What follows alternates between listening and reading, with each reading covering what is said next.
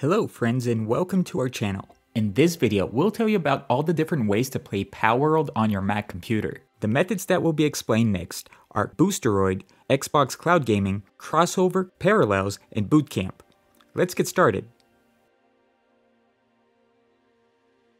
Cloud gaming services let you stream the game over the internet, so you don't have to download it, making this an ideal method if you're short on storage space, don't have a powerful Mac, or simply want a straightforward option that's easy to set up and use. The downside is having a bad internet connection or being far from the cloud gaming servers that can negatively impact your experience, causing lag, stuttering, and decreased visual quality. An important thing to consider here is that not all cloud gaming services support all game stores for a particular game. With Boosteroid, the game's image quality is capped at 1080p and 60 frames per second, but whether you actually get that depends on your internet. The service automatically diminishes the game's visual quality to keep the performance smooth if you're experiencing connectivity disruptions. Since your experience with Boosteroid is entirely determined by the stability of your connection to its servers, we recommend testing your connection on their website. To run the connection test, follow the link below the video to the Boosteroid site. Then register or use the Google sign up option, and once you're logged in, click the network test button at the top. This will give you a general estimation of the performance you can expect when gaming through Boosteroid. But note, even if you get only 2 bars, this doesn't necessarily mean that the game will be unplayable. We tested Boosteroid with such a connection, and while there was occasional decrease in image quality and some stuttering, the experience was still mostly okay for casual gamers. Needless to say, anything above 2 bars is great for pretty much any game. If you decide to try the service after testing your connection, first go to the profile page, click subscribe, and start your subscription. Once you're subscribed, type the game's name in the search bar at the top, click on the play button, and click on OK, let's go. Finally, enter your username and password for the respective game store, and the game will load inside your browser. For an even smoother gameplay, we recommend using a dedicated macOS app that you can download from its site. But if you still prefer to play directly from the browser, we recommend Chrome and Firefox, as the service seems to work best with these two. To play this game with Xbox Cloud Gaming, first you need to go to the service's site by following the link in the description. Click join and sign up. Then subscribe to the Game Pass Ultimate plan. This is the only plan that includes the cloud gaming service. If you have a game controller, connect it to your Mac, and then you can directly go to the cloud's platform page, search for the game, and click play. If you don't own a controller, you'll first need to install this keyboard and mouse extension.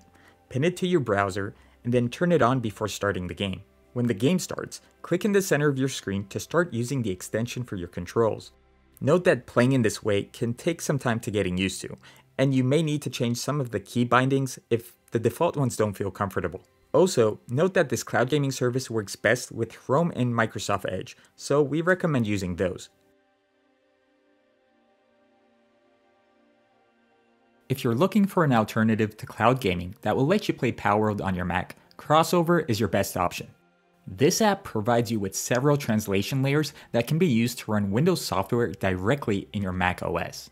In the case of Palworld, the performance isn't amazing, even on high-end Apple Silicon Macs, yet it's still a valid workaround for playing the game locally. To give you an idea of what to expect in terms of performance, you'll be able to get around 40 FPS on M1 Pro machines with 16 gigs of memory while running the game with low settings. Admittedly, this isn't ideal, but if you're still willing to try this method, here's how to set it up. The first step is to download and install the app on your Mac. As a courtesy to our viewers, you will get 10% off the purchase price if you use the affiliate link in the description. You can also choose a 14-day free trial in case you want to just take it for a spin before deciding whether to commit to the service. Once you install Crossover, go to the bottle menu and create a new bottle with Windows 10 compatibility. Then right-click the bottle, select Install Software, search for Steam, and install it. Log into Steam Client, search for the Palworld in your library, and download it. If you don't already own the game, you should purchase it now directly from the client. Once the download finishes, exit Steam, go to its bottle, enable the D3D Metal and eSync options, and reboot the bottle if required to. You can also try the DXVK settings instead of the D3D Metal to see if you get better performance. In our case, D3D Metal worked better. After that, you can finally launch the game and start playing it on your Mac. Finally, we'll tell you about 2 more methods that we can't really recommend over the previous ones, but can still work for some of you. Those methods are Parallels Desktop for Apple Silicon machines and Boot Camp for Intel Macs. Both methods involve running the game in a Windows environment, and technically it works, but the reason we don't recommend them is that only very powerful Macs will be able to run Palworld in this way. With Parallels, your Mac will be able to use only half of its resources to run the game. As for Boot Camp, since it's only available for Intel machines, and since those got discontinued over 4 years ago, there aren't very many Intel machines out there that meet the high system demands of Palworld. Still, if you want to try either of those options, we'll show you how to set them up. Parallels is like Crossover, but rather than providing a compatibility layer, Parallels creates an entire virtual machine for Windows. This gives you the option and provides a more stable platform for running Windows software, but it also requires your Mac to support 2 operating systems at the same time, meaning that only half of the resources can go to the game that's running in the VM. For this reason, we recommend Parallels only to users who have a powerful M1 or M2 Mac, as those are the only machines on which you can get a decent gameplay performance with Parallels. To set up Parallels virtual machine, start by clicking the Parallels link in the description and downloading the app. Next, install the app, open it, and click on the Install Windows option. After some loading, a Windows virtual machine will be created on your Mac.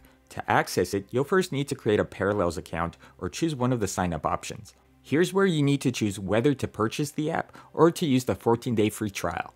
We recommend the second option as it lets you test the waters and see if you're satisfied with the gameplay experience through Parallels.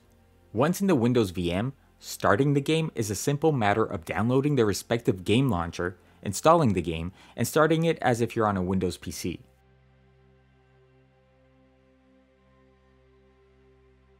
Boot Camp lets you install Windows in a separate partition only on an Intel Mac.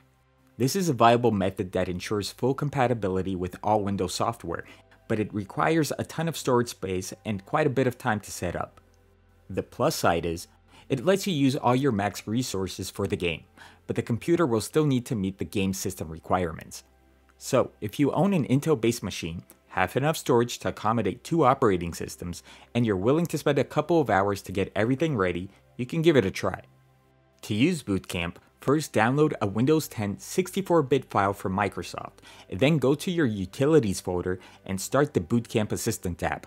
Load the Windows file in it, and give enough space for the Windows partition, say around 50 to 80 gigabytes, leaving at least 20 gigabytes for your Mac OS, and then launch the installation. Your Mac will restart, and then you must follow the prompts to install Windows. Once you get the product key screen, simply click I don't have a product key option to continue. Once Windows is finally ready, update your drives and install any missing Windows updates, and you're ready to go.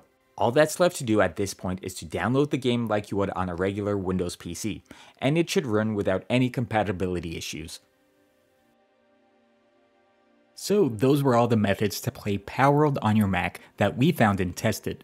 We hope that this video will help you have fun on your Apple machine. Tell us in the comments if you tried any of the suggested methods and share your experience with them. Also, if you have any questions or need help with any of our guides, don't hesitate to request our aid, and we'll help you to the best of our abilities. For more similar guides and other Mac gaming content, smash the subscribe button, and we'll see you in the next one.